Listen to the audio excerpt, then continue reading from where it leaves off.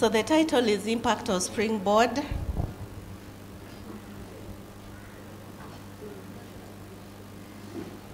So the impact of Springboard quality improvement and leadership training. This is a case study of Nyahururu, Nanyuki, and Kwale health facilities. And my co-investigators is Dr. Kerri, Dr. Lawrence, and Dr. Sammy. And I have no conflict to declare.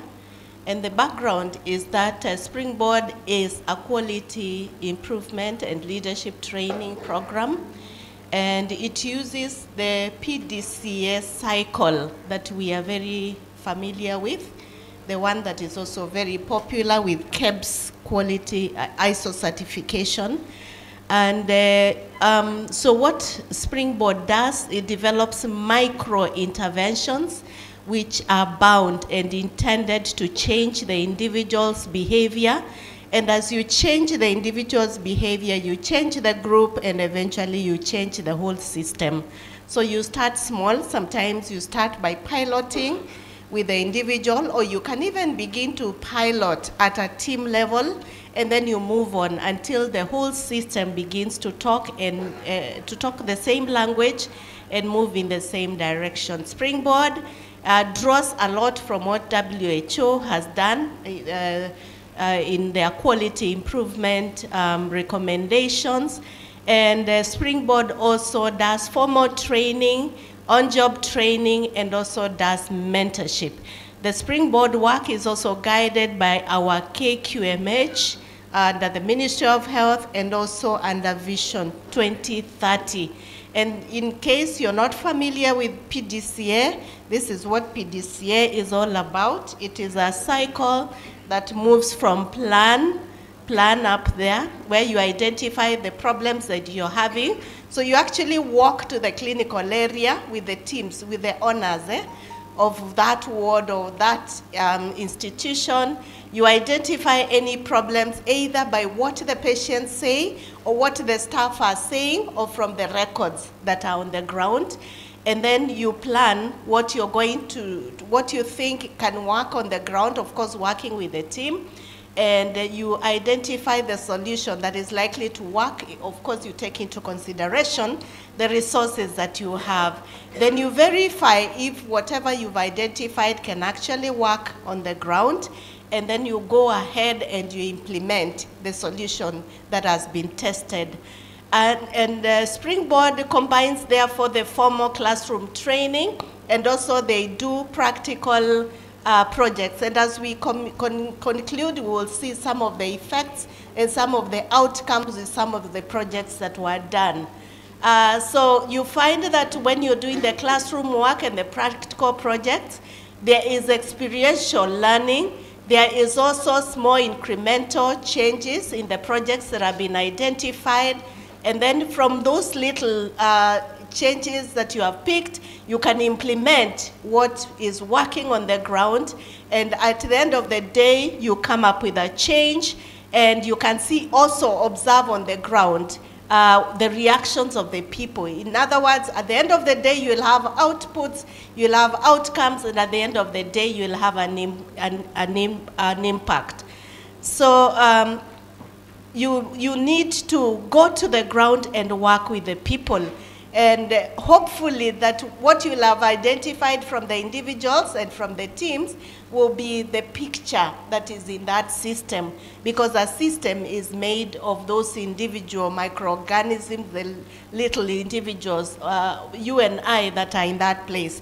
And these were the objectives. We wanted to look at the impact. We wanted to look at the quality improvement projects that were on the ground, and also the factors that were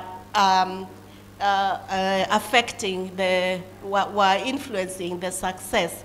So the methodology, it was a cross-sectional study. It was done in Nanyuki, Nyahururu, and Kwale, and it was census-based. All those who had undergone the quality improvement training, whether at the basic level or at the leadership level, they all participated. And therefore, we had a questionnaire, we had a focus group discussion, And we also had the key informant interviews. Pre-testing was done at KNH, and therefore it was ethically covered. We can see the ethical cover there. Similarly, like the one that I presented in the morning, we adopted the Kirkpatrick evaluation model. It's an easy one to, even for you to apply. You can consider applying the same in your research in the future. And these were the findings. Nanyuki had the most respondents, and the majority, again, I want you to notice the age of the majority of the respondents, and we need to act. When we see these statistics, we don't just want to say there were old people, there were very young people, and leave it at that. And the other findings, you can see the departments that were represented. Pediatrics, wherever I go, wherever I do a research, pediatric departments seem to respond a lot, and well, and obs-gynae. And I think they're also very well trained. They are favored with many curricula. And this was the catchment at the bottom. So we had training was conducted at the foundational level, and then it was graduated to the advanced level. And you can see not everyone who went through basic went to the big one. At Nanyuki, we had some projects that were running, and you can see one was hand washing. You can see the increase. Then there was labeling or identification of patients. We moved from 20 to 100. Then we had time taken to do drug rounds in the pediatric wards where you have very tiny doses. There are things that we did that helped the nurse to move faster, so that we moved from 4 hours to 2 hours, and that was quite a plus. And you can see what nurses are saying here. They are able to save time to do other things. In Nyahururu, we took the triaging process, and the triaging process improved, so patients were able to navigate the system faster and better. We also reduced the number of injectables in the wards from 90 to 30, and probably we are injecting patients who may not require injectables. We can consider taking small quality improvement projects that can help us. We also reduced the number of days of administration of antibiotics. Some people were prescribing with an open arrow, so a person is given antibiotics forever. So we reduced that. How did we reduce that? We increased the ward rounds from being twice a week to daily, because we needed to review those treatments, and because we had included from the CEO to the bottommost person in the training, it was easy to marry that into the system.